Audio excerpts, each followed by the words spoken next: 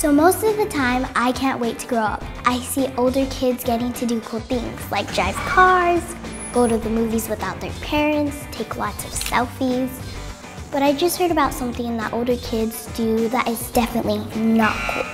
It's actually really gross and mean, like really mean. I hear they dissect frogs in school and sometimes other animals like pigs, cats, and birds. But I love animals. Why would I cut them open?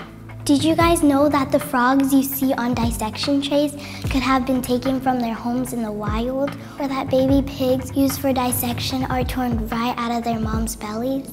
Wait, hold on.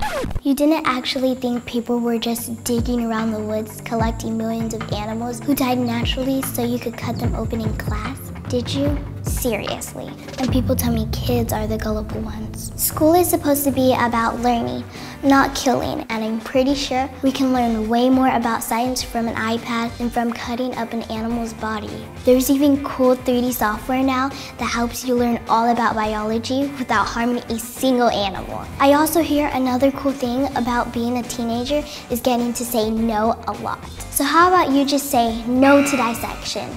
Then hopefully by the time I'm your age, it won't even be on the table. For more information on cutting out dissection, visit PETA2.com/dissection kills.